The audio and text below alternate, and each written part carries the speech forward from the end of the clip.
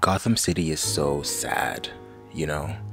And I don't mean like it's scary or it's gothic or it's dark, like it's just sad. Whenever I hear what's happening in that city, I just feel sad for everyone involved, you know? Not to be totally fair, I'm not like completely caught up on everything that's happening right now or like in the totality of Gotham, but like I know enough. I've been reading comics about Gotham for like most of my life now, and for the most part it sounds just terrible. One really big joke among comic fans is, why does anyone want to live in Gotham, you know? And I like think about that sometimes. And of course there is like the meta reason of like, well, there needs to be people in Gotham because it's a city and like there needs to be a story and everything. But at the same time I think about like the in-universe reason why there's no people inside there. It's been like shown several times that Gotham has a very big class problem, that there's a big disparity between the rich and the poor, and there are like really rich people and really poor people. And I keep thinking like, what if the reason why people stay there is because they can't afford to move anywhere else? Like the really poor people who live in Gotham, they don't have the money to like move to a better neighborhood. They might like want to move to like Metropolis, but like, have you seen Metropolis? It looks expensive to live in, like very expensive to live in. So maybe they're just like trapped there, right? They're forced to live in this city. And again, maybe I'm wrong. Maybe it's fine. Maybe like people who live there want to be there. But at the same time, I keep thinking about that. Like, what if some people don't want to be there but can afford to be anywhere else, so they're just trapped in Gotham? And I think about like the villains too.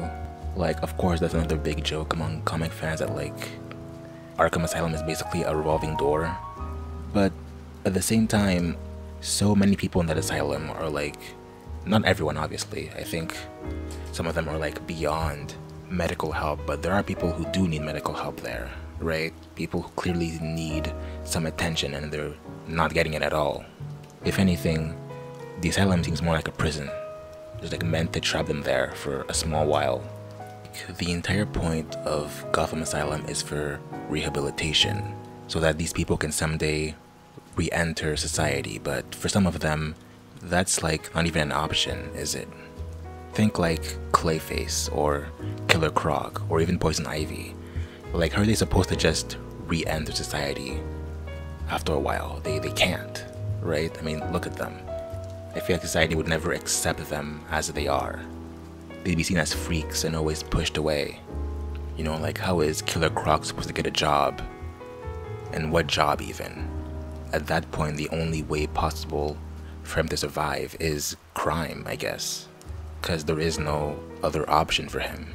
And like, I'm not trying to say that like every villain in Gotham is like misunderstood and they're like actually good people who were corrupted by society. Like, no. Like, obviously some of them are like just bad people who chose this life for themselves. I mean, obviously.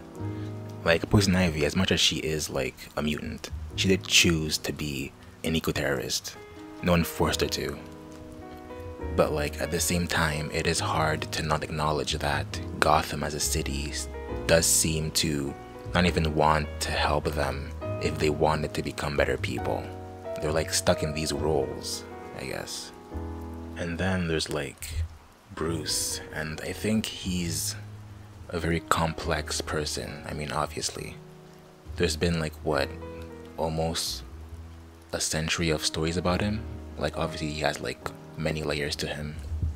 I feel like many people like him a lot because they see him as like this dark and brooding person, kind of like an outlet for like people who enjoy like that type of like dark and gritty thing. But again, I think he's just a very like broken person, and the way he copes with that trauma of losing his parents is through being Batman. Now to be clear, I don't think that like Bruce could make a better difference as Bruce than as Batman. Like, I don't think that like, oh, he could use his money to like make the city better. Like, no, obviously. The problems in Gotham are far more widespread than just money. Obviously, Gotham needs Batman. And on some level, I do think that Bruce does need Batman too, for his own mental state. But does he want Batman? Does that make sense? Like, he might need it to cope, but if it were up to him, if he could choose to like do whatever he wanted with like his life, like be happy and start a family or do anything else and know that like Gotham would be safe, would he want to be Batman? Or is it like due to his own trauma and due to the city needing his help, he's kind of forced to be Batman in many instances?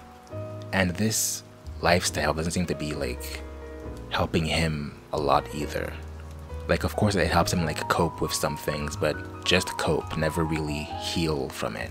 I think a very fascinating relationship seen in like DC Comics is Batman and Nightwing. Now Dick seems to like have actually healed from his trauma of seeing his parents die and be a better person, and like be a complete and better and more a well-functioning person. And even after that, he still wants to be Nightwing because he wants to help people. But it's pretty clear that like Batman hasn't healed yet. And like I just keep thinking, like if Bruce ever were to get to that point that Dick is, where he is a more happy person and can put his past behind him, would he choose to be Batman too, like Nightwing did, or would he give it up completely to do something else? I don't know. To me, it just seems like he's very trapped in this role for himself. That of course he chose, but at the same time, he's trapped in it and he doesn't seem to be able to like escape it anytime soon. So yeah, that's about it. I don't know, like Gotham just seems like a city that like everyone is like trapped into roles that they might need to do, but they don't want to if they could. And I don't know. I think that's kind of sad. Anyways, I'm done. Peace.